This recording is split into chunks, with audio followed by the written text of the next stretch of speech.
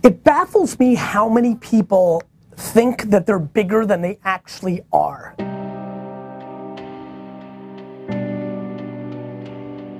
I hear people say like, well, how do I get into New York Times? Or how do I get that meeting with that CEO? And oftentimes I just say, one is better than zero.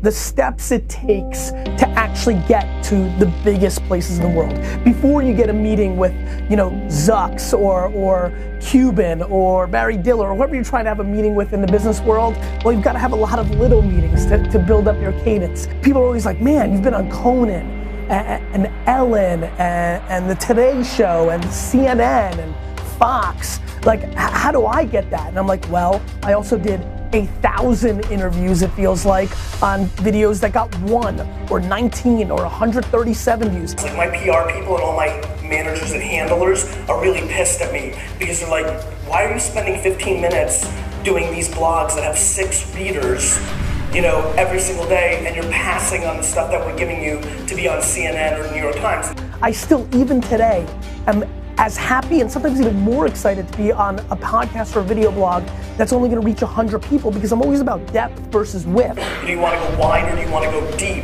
I want to go deeper with my community. I want to give back to people that were fans of me. And so even today, where I have more leverage than I did 3 or 4 or 5 or 6 years ago to get bigger platforms, I still live under the motto of one is better than zero. To me, doing these interviews is a process of the work that so many people are impatient and not willing to do. Are you willing to take 10 minutes to get 195 views? I am. I don't know who you think you are. You've not gotten the exposure yet. When you have not made your name just yet, when you're still making the climb, when you're not paying attention because nobody else is, because 217 people are watching the video, I'm grinding when you're sleeping. I did those 87s and 59s and 137s and 813 views day in and day out, day in and day out, day in and day out, and continue to. You might make a video on somebody's video show that has 89 viewers, but one of those 89 viewers may be a producer at CNN or might be the CFO of a big company that you're trying to reach. And so undervaluing just that one view, it needs to be the right view, but it's one view, is a humongous mistake. It's about having the humility. It's about not saying no, even when you've made it. And the one is greater than zero concept is something I'm proud that I continue to execute on.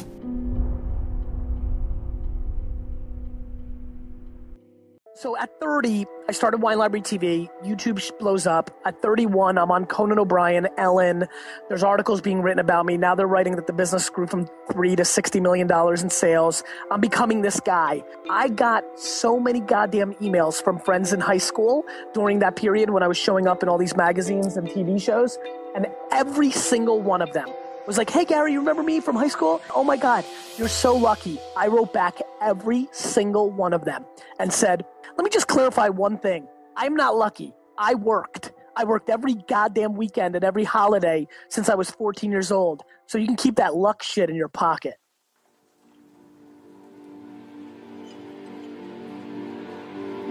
Every day that I live my life, I get 5 to 27 emails from people that are telling me that they are quitting, or they should quit, or are really coming to me as a last resort to convince them not to quit, I think a lot of times, or maybe give them confirmation that they should quit. Hey Gary, this is Sally. I've been doing my blog now for 9 months and I'm not getting the results that I like to see or that I was promised or that you innuendo. Should I give up? Is my content not good enough? Is my voice not good enough? And I think about it every time I see these emails, every time people ask me at conferences, I think about it. I think about how sad I am that I wasn't documenting my life or putting out content or doing the Ask Gary Vee show during those 5.5 years of Wine Library TV.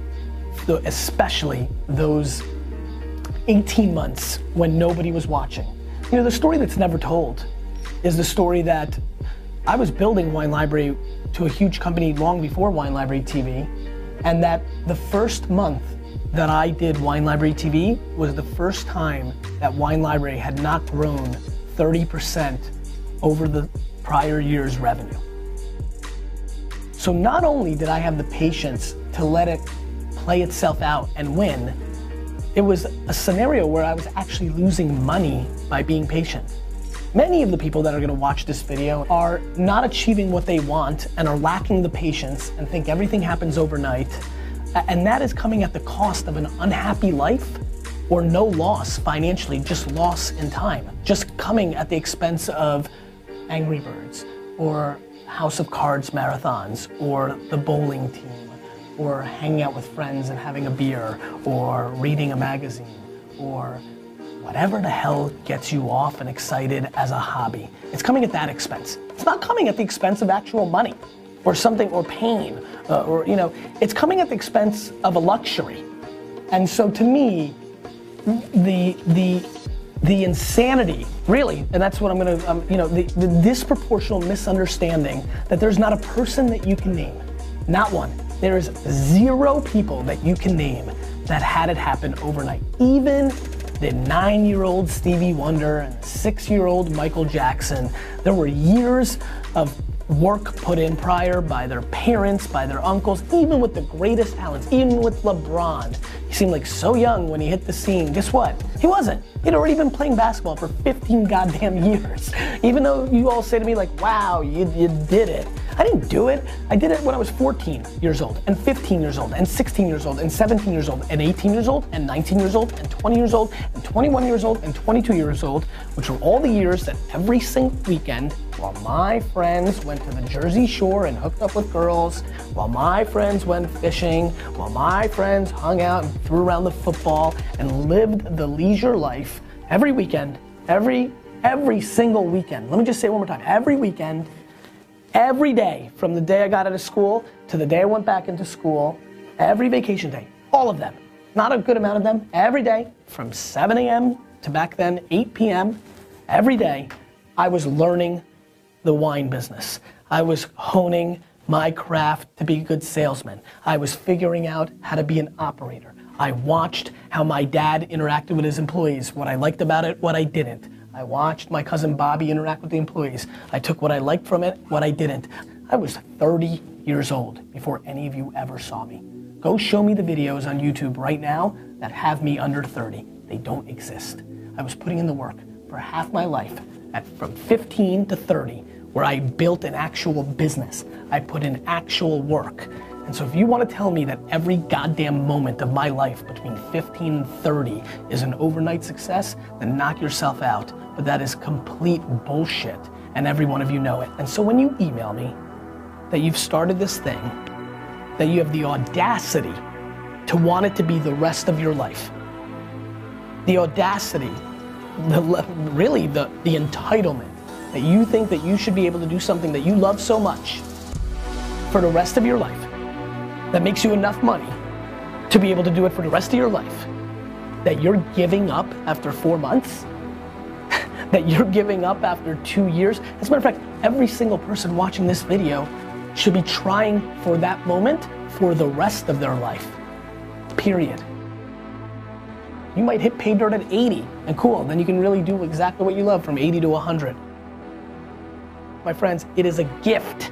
It is a gift to wake up in the morning and be able to do what you want for the rest of your life. The way you do that is by becoming a quote-unquote overnight success.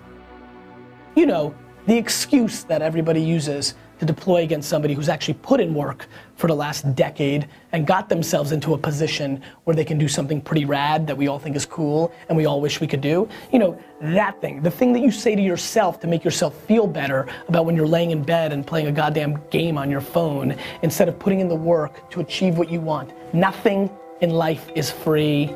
Nothing happens overnight. It all takes tons and tons of work and tons of talent and tons of serendipity. But my friends, luck, serendipity, there's a forced culture within that. You know, you don't just sit in your room hoping and then something lucky happens. Nobody just knocks on your house's door and says, congratulations, you've been awarded this. Luck comes from being in the right spot. I've been really lucky because I fucking bleed out of my eyes every day of my life and work my face off. You get really lucky when you have that 11:30 p.m. meeting where the lucky thing happened. Pretty cool, since all you were fucking sleeping. I was pretty lucky, weird, that I scheduled that meeting because I did a ton of things for 30 years that allowed me to even have that meeting in the first place, that gave me the leverage to have that lucky thing to happen. There's no overnight successes, period. They don't exist. Show me. Leave a comment in YouTube, leave the name, explain to me, tell me, show me, let me know. Show me the overnight success, because I'll show you justifying in your brain something that is just not true, period.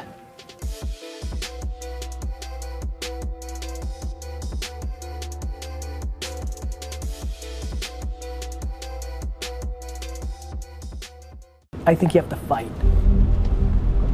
And I very much think that my success is a product of some level of skill, but I do think I win because I outwork people. I really do believe that. I do believe that 100%.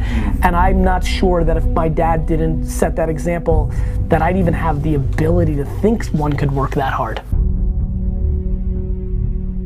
The fact that I've been working 19 hours a day, every day for the last 20 years is easy for me. It's the only gear I knew, right? I was poor.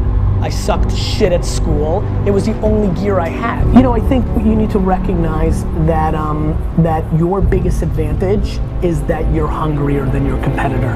And that if you're not applying your one advantage, which is your work ethic and the hours that you have to put into your business, well, then you're gonna come up short. I sit here with enormous assumptions around all of you that you're just too soft to beat me, right? That I think that you've had it better, and that alone doesn't allow you to beat me. Somebody will come with a countercultural point of view and be like, Gary, that's cool, but I don't have to work that hard because I'm working smarter. Yeah, me too, asshole. I work hard and smart. Now what? Look, there's a 12-hour, 10-hour, 8-hour, 15-hour workday.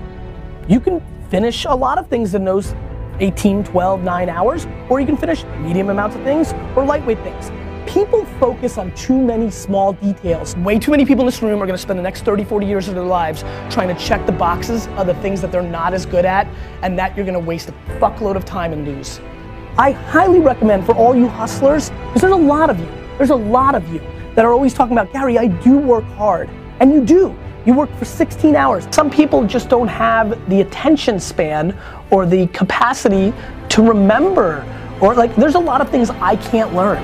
I was a very poor student because the subject matter bored me. And if I was forced to become great at understanding the great artists of the 20th century, I'm in big trouble.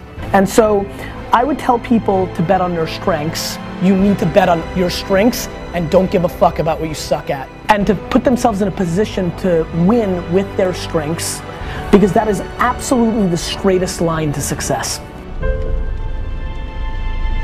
Greatness comes from adversity and looking the challenge in the eye and having the intestinal fortitude to kind of to step up and go after it.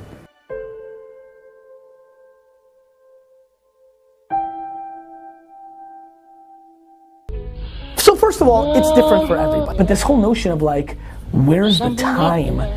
I just think people are loaded with excuses. I think that the Vayner Nation thinks they're hustling, and straight to your face, I think 99.9% of you are not. Everybody has time. Stop watching fucking Lost. The thought and nature of like people saying, well, America's an entrepreneurial paradise is the same conversation that's happening within America of like, to be great in tech, you need to be in San Francisco. And let me just remind everybody that Facebook was invented in Boston. I'm just worried that people don't have patience. There's so many people giving up. I think the fear of losing trumps the excitement of victory for so many people. So to me, hustle would be putting all your effort into achieving the goal at hand. And for me, that means making every minute count. And look, you need a break? Good, get your break. But the bottom line is, every minute that you can apply to your game, you need to. I worry that people don't tap into their strengths. I think that people like to claim that they work hard and smart, but they're not putting in the work, and they work 9 to 6. It's just not enough. Executing the way it always is, following the school business model, just such horseshit. It's gonna lead you to a place where you're not going to win. Your talent isn't enough. You've gotta go put in the work.